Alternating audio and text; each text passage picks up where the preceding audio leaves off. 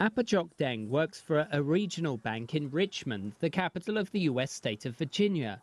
It's a calm and orderly life that belies the realities of a long, hard and painful journey, which started when she was 5, hiding in the bushes in her home village.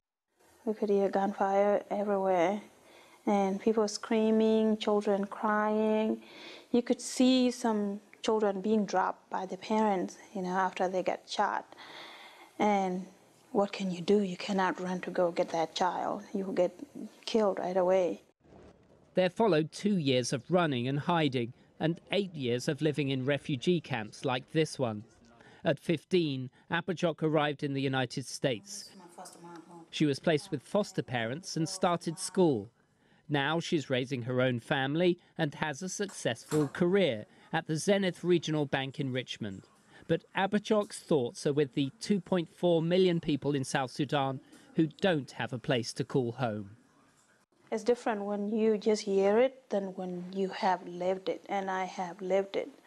So it's hard, it's sad, it's heartbroken, to know that there's a human being that have that much suffering, that is suffering that much. It's hard, yeah. Is that why you want to go back? Yes, that's why I want to go back and help, do what I can do to help my people.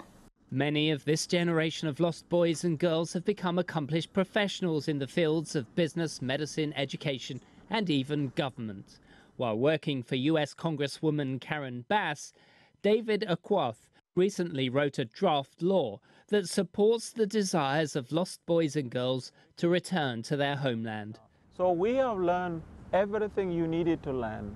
Now the question is, should we continue to send money every year to South Sudan, or should we export our skills to South Sudan? And this legislation is an answer that the best thing we can do is to export our skills to South Sudan. At first, David was optimistic about the prospects for the new nation of South Sudan, but continued conflict there has taken a personal toll, with both his mother and brother becoming victims of the conflict. But David's adamant that the solution lies with putting ethnic divisions aside.